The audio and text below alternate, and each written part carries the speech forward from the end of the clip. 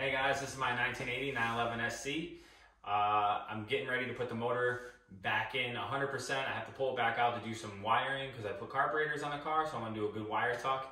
But while I have everything out, I started doing the suspension and just upgrading a bunch of stuff, as we all do with these cars. They're due for it, they're old, so all that rubber needs to be replaced.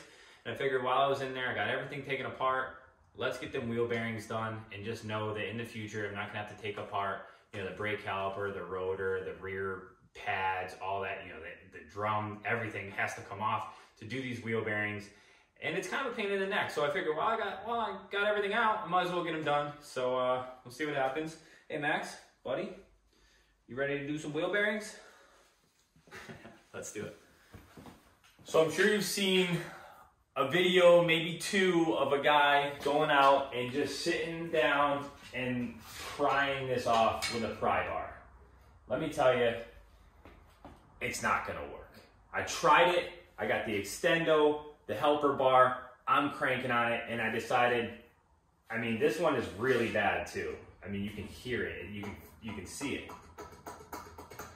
This is as bad as it gets. It's dangerously bad, and it's not coming out with this crowbar. So just get that out of your head. It's just not gonna work. You want it to work, but it's not gonna work. It's not gonna work.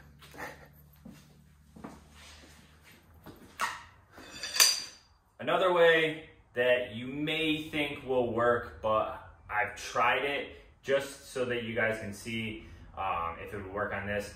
I got bruised thumb just going at this. So this is, it's a puller. It's a slide hammer, puller, whatever you want to call. You would put it in here. You put a bigger, piece of steel, big socket on this, and you would sit there and try to get it off. I tried for probably longer than I should have tried, maybe 15 minutes, just sitting here killing this thing, and that's why it's so loose.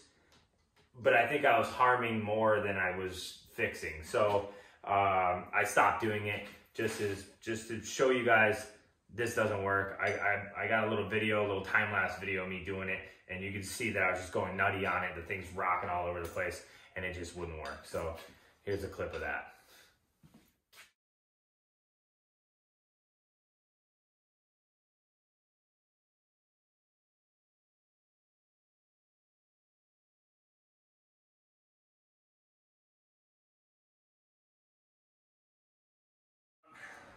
One way that I was able to get it on the regular style wheel bearing press assembly with the pump jack and everything to get this to be flat, I used these are 3/8 thick pieces of steel. As you can see, I bent them a little bit pulling the one, but it did work. And how I was able to do it is you can just slide them right in between here. You may even be able to use a 1/2 inch thick piece of steel, but this did work, and it gives you a nice flat surface. It's just a little bit, I would say maybe a little bit sketchy, because you don't have really that much meat on there, but I will say it did work, so that is an option, and I'll show you how I did that. Per ton, this is an 8-ton jack, and it works pretty good. I like it. So as you can see, I got this just slid in there like I was telling you before. And you can only do it on this side here. You can't do it obviously on this side. Well, not obvious, but it's flat on this side. So you can't really get the piece of steel to go this way. So you can only do it this way.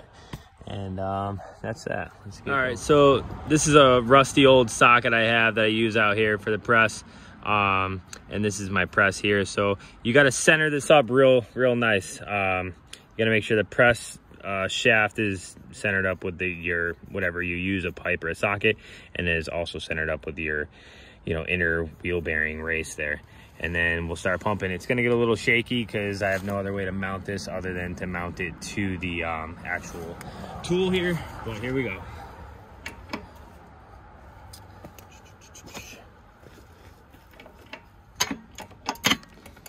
You can already see it going. I got it pretty close there, so you don't have to wait for it forever.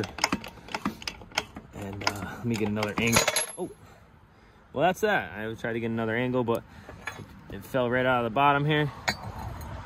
And, so this is the piece that fell out of the bottom that we were pushing with the socket. Fell right out. Later on, I'll show you how to get this piece off here. Not too bad. A little tricky, but not bad. All right, so now it's time to pull this cover off because it's blocking your wheel bearing from coming out. As you can see, the wheel bearing is a little bit bigger than this plate, so you won't be able to slide it out until you pull this piece and this piece off. You might have some difficulty with this, and I did, and I'll show you what I did, and it was a huge job. I'm hoping that this one isn't as bad as my last one. So here goes. All right, so we got the 4 bolts out with the little fascia piece there. That's out, and this piece is just not coming out. I think what causes this to not be able to come out is the water gets in between the steel and the aluminum, and the aluminum corrodes and it expands, and then which causes it to get, you know, stuck together really tight. I'm just not able to get this out. You know, I'm trying my best. The last one I did, I had to cut it down the center and then pry it open with some pliers. I had to just really lightly, because I didn't want to cut into the aluminum, so I just kept kind of scoring it until I was just able to get through enough to be able to pry it back with some nice vice grips or pliers, and I was able to get it off. If you can get yours off without doing this, it's really great, because these, I think I think the only place that I could find them was Pelican Parts, and they're around, I think they're like 130 bucks or 140 bucks a piece. So that was unfortunate to have to buy 2 of these, because, you know, I need rear brake pads. That's how they're held on, so that sucks.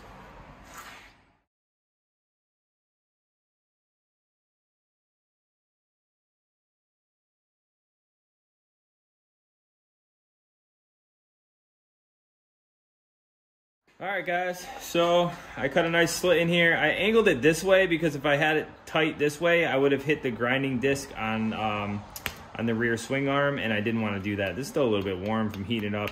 Kind of a bummer. I wasn't able to get it off the other way, the easy way, I guess. But anyways, I was able to get this, and I think I got it pretty close being started here. I was able to pry up on it a little bit. I can whack it a couple times with this thing.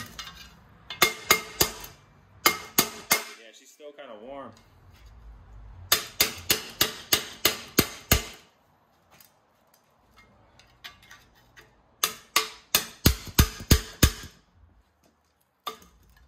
Oh yeah, I think she liked that. Come on, baby. There you go. Yeah, I got this a little gnarled up, but that'll be all right. Yeah, you can tell inside here there's a lot of corrosion. The steel is not really that big of a deal, but I'll show you this, if I can pull this camera off of here. You can see this is really corroded here. This one actually doesn't look as bad, but you can see it starts to like kind of build up. You can see it's like thick right here.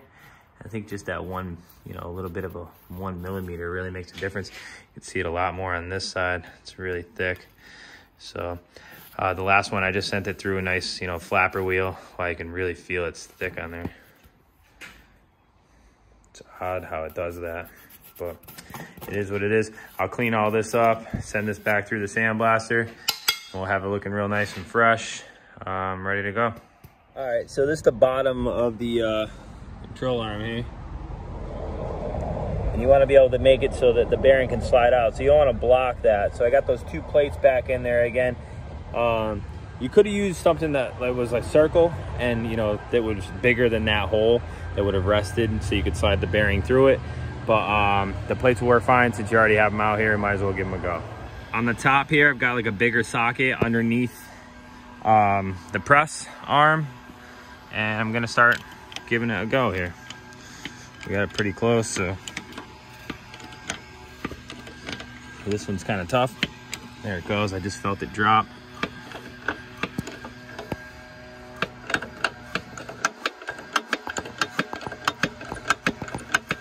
See if I can show it to you to the bottom here.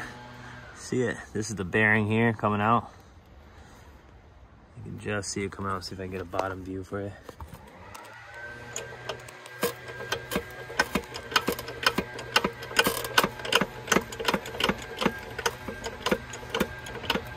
Oh, that's maxed out on my jack here. It won't go up anymore. So I just got to readjust, and we'll give it one more go. I've readjusted with a bigger a longer socket, and I'll give you another lower view here. You can see it coming out.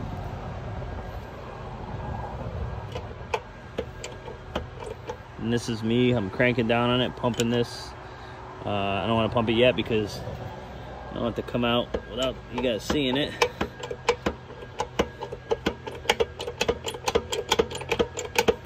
I thought it was. Ooh. And there you go.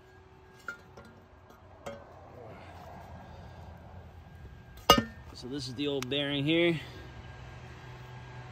It's a little shabby, huh? She's tired. Put her with the other ones I got down in here.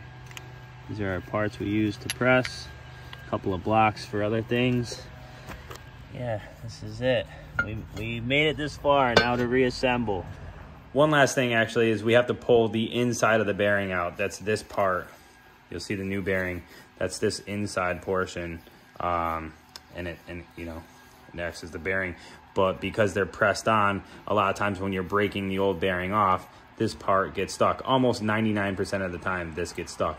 So what I'm gonna do is I'm gonna slice in here at an angle with a cutting disc, and then I'll be able to get a pick in there and spread it apart. I'll show you how. All right, and if you do it this way, you're not gonna be able to get it. So you're gonna wanna hit it at a real hard angle here, and maybe even use your tool this way, so you can really get in there without hitting this. And you definitely don't want to hit where the bearing goes. You want to get it close, and I'll show you how I do it here. All right, got it on the other side here.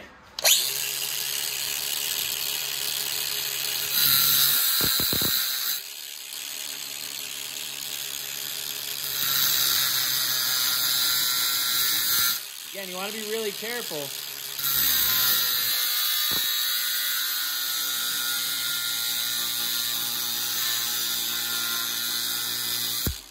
I'm getting pretty close here.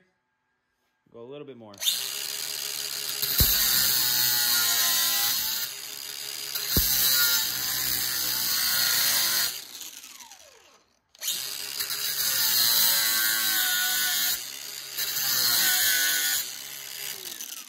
try that. All right, so I've got a regular old pick tool here. And I'm gonna just try to break. So you're just gonna try to separate it. Because again, if you cut too much, it's gonna hit this. And I was told in the past by some old timers, if you score this, it'll ruin your bearings. I'm not sure how, but that's what they say. So I just abide by the old timer rules. Any rules I can learn, I try to use. How about that? One hit and it pops right off. We still got some more meat to go though, that's unfortunate. So I'm gonna have to kind of get in there a little bit and get a little bit more of this off. I can't believe I just snapped most of that off. I'm gonna give this one more whack just for fun. Nah, we gotta get a little bit more, but I can't believe this whole section just snapped off. Crazy. But yeah, you can see I got a little bit more to cut. I was just being a little gentle with it because I don't wanna, again, score the hub. So being that it's really close to being done, I'm gonna just try to wedge something in here and see how this works. Oh, I love it, I love it. I had a feeling. Yeah, you can see it cracked. See how it's, there's a crack here now. If you can, just a little bit. You can see it like right here. But yeah, that should slide right off. See how she looks. Oh yeah, it's butter. I'm hitting the opposite side of this. It's hard to see, but I'm hitting it up here with the hammer. Let's see if I can show you. Hitting like right here.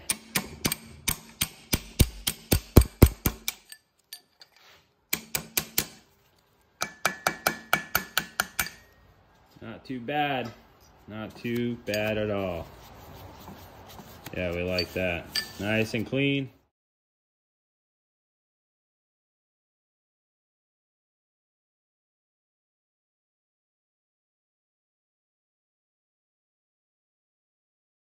All right, everything's sandblasted, and I threw this in there as well. Everything's pretty good. It looks good. A little bit of corrosion on this, but those are always easy. I can replace those later if I find that I don't like them. On the brake shield there, but on the bearing brake covers, these came out pretty good. I mean, mine were gold zinc plated before. I probably could have gold zinc plated the new ones. They were already black. I I sandblasted them and hit them black again. You're only gonna really see just the back area of this, hardly. So I think black will be fine. But yeah, everything came out good. Let's throw this stuff back together. I threw the trailing arm in the sandblaster just to dust off some dirt. However, I taped the inside of the wheel bearing area so that no sandblast, you know, kind of corroded this, because you want it nice and smooth. There's a little bit of tape residue in there, but I'll clean that up before I put the bearing in.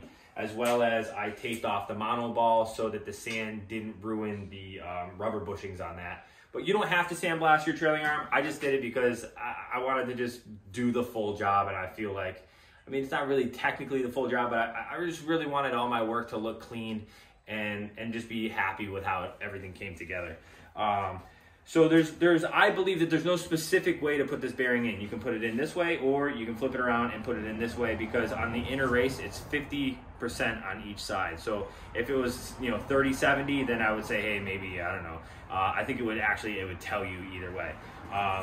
So anyways, slide the bearing in whichever way you feel like putting it in. However, I think how I'm going to do it is put the bearing into the trailing arm first, and then slide the outer wheel hub assembly into the bearing. Reason being is I'm able to get a nice bigger washer with a bolt inside, and I can slide this right in. So to push it nice and smooth, because remember how we took it out, we smashed the inside of the bearing out with the punch. So that'll weaken the bearing. The bearing can take a big load this way, but not a big load this way.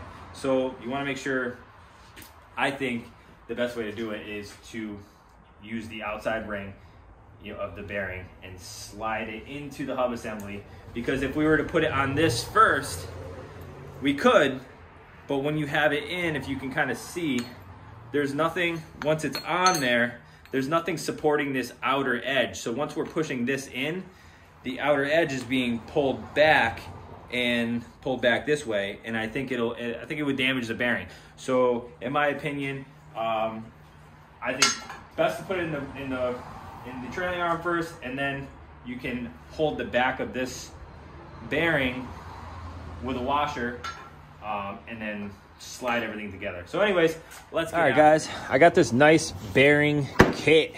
I got it off Amazon. I think it was around 80 bucks, and it's a great kit. And it gives you enough bits to be able to use for multiple cars, not just the 911. So if you ever have to do another one of these, this is a great kit to have. I don't know the name of it. The sticker that was on the box came off. So, but they're pretty universal. So what you want to do is you want to find one. This one I just checked, and it fits the back. There is a flat area, and it fits the back of this flat area. Really nice. So we're going to use this one for the back, and then you cap it with this guy here, and that fits on there really nice. Maybe we'll even try this guy here and see how this one works. Yeah, too small. What about this guy? I don't like it. So we're gonna run this one on the back. We're gonna slide the bolt through it. Hard doing this one-handed. Slide it through. You know, we're even gonna throw a washer on there just because I'm being nice today. It's a nice washer, and then so this will go through the back, and then on the front side, we want to find one of these that fits on this bearing. Really nice. See, it's a little bit too small. You want to really fit it around the outer edge. So let's try the next size up. Ooh, we're getting close. Maybe one more. Oh, we like that. That fits snug. So this is what we're going to use. So let's put it all on the hub assembly. All right, guys. Unfortunately, I left my impact gun in my truck. We went on a long road trip over the weekend, so I took a whole toolkit, and I thought it'd be best to have my impact gun in there just for quick roadside assistance. However, my wife has my truck, so we're left doing it old school, which is probably best anyways, just to kind of keep an eye on everything. Because again, you really want to make sure this bearing goes in nice and straight. You don't want it, if you start it and it goes crooked, you want to stop and just try to figure out a way to get that thing back in there so it goes in nice and smooth and straight.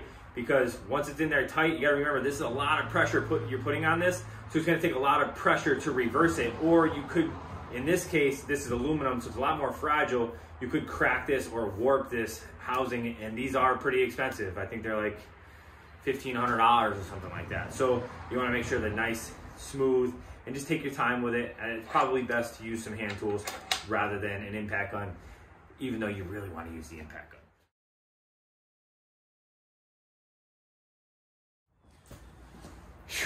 That was an arm workout. It's hard to look cool while you're doing that. Anyways, let's pull this apart. I think the bearing could go in a slight amount. I could be wrong. We're gonna check on that back pad. You can see it from the inside here on this side and see how close we are. And maybe put it in a little bit more and use that other wheel bearing piece here, because this one was just a little bit bigger, and I noticed it may have touched this aluminum piece and that was blocking it from going in any further. So no, we're good, we're good. Let's get a close-up of that so you guys can see how it looks. Right up against, you want it right up against this inner wall here, and that's perfect. Nice and flush out here too. Really like that. Yeah, that's great. Before I forget, make sure you put this piece on first before you put the new wheel bearing assembly in. It's tight. So yeah, there's another ring that goes on this, and then your 4 bolts. Let's throw those in real quick.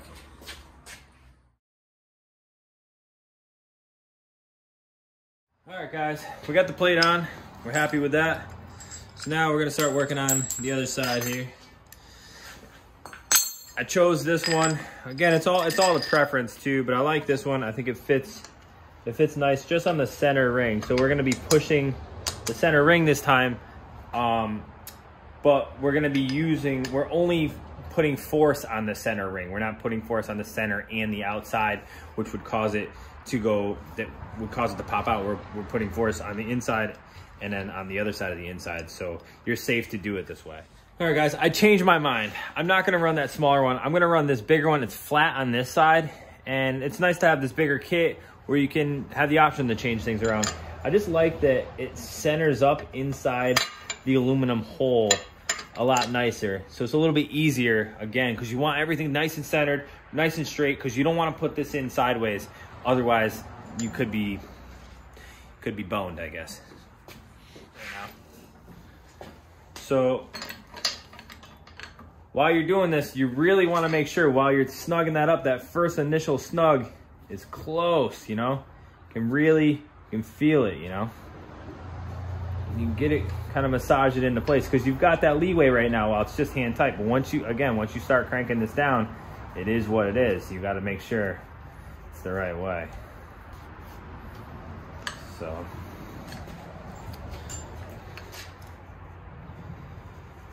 I think I like this. It's a little bit.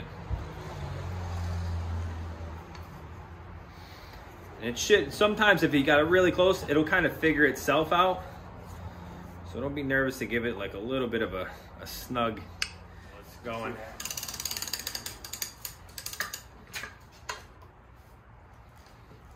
Again, I wish I had my impact gun, but it is nice to do it the slow way, just to really watch what's going on. I feel like it would be a little bit easier if I wasn't recording all this, but there we go. It likes it. She is going in. If you can see that, let me just try to, I think that's a little better for you guys. You can barely see it going in, but one thread at a time. She's sliding in. And once you start it, it's gonna go in nice and straight, so. But it's that initial setup that you really wanna get perfect. Just kind of sliding around. I think I got maybe a little washer underneath the vice stand here. It's just a flat piece of steel, so. And you're gonna get this. Ooh.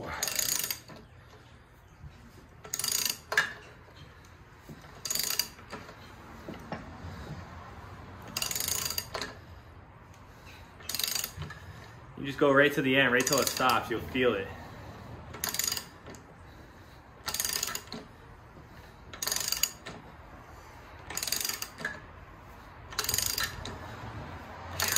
Wow, it's really, oh, there it is. I think, jeez. There it is. Now, oh, now it's tight, but it's just the nut and bolt is tight. Once you loosen it, it'll be nice, free spinning bearing. We love it. All right, guys, we're done. You made it to the end. It's a great feeling, a good sense of accomplishment. You did it. You know, you tell your buddies, hey, I did the wheel bearings. You did the wheel bearings. It's a big job. It's a lot of work here. So congratulations on that. You hopefully you learned a couple of things. If not, maybe just, you know, a couple of tips here or there, and at least you got to check it out, you know, or watch the video and say, hey, I'm not going to do that, and send it to the shop. But if you did do it yourself, you saved a ton of money. You got to blow the dust off some tools that you haven't used in a while, or maybe you got to use some new tools.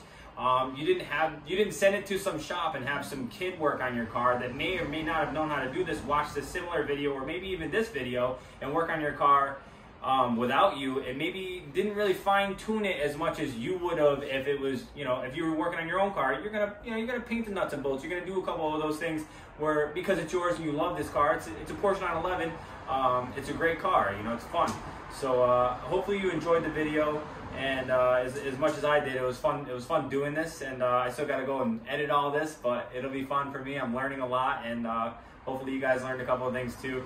I really appreciate you guys watching, and have fun.